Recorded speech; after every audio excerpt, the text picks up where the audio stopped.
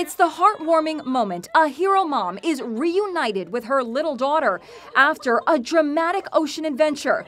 And that hold-on-tight hug seems to go on forever. I told her I loved her. I missed her so much. I told her I would never be away from her for that long ever again. Adrienne Smith and her companions, Brooke Downs, Sophia, Denison-Johnston, and Libby Costello just rode 2,400 nautical miles across the Pacific Ocean from San Francisco to Honolulu. They broke the women's team record, completing the trip in 34 days, 14 hours, and 11 minutes.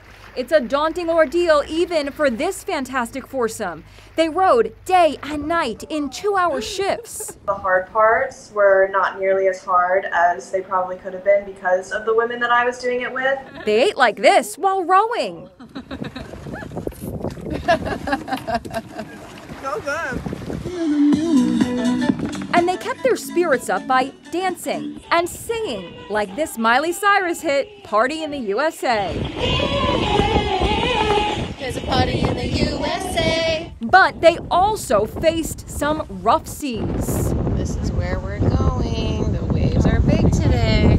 They say they were inspired by messages of encouragement from thousands of fans tracking their progress online. We love hearing from you guys. You guys are inspiring us too.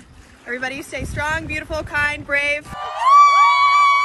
This is the moment they finally made landfall in Honolulu and were greeted by friends and family. There were plenty of emotional reunions. But this one, when Adrienne's 4-year-old daughter Reese saw her mom for the first time in over a month, said more than just welcome home.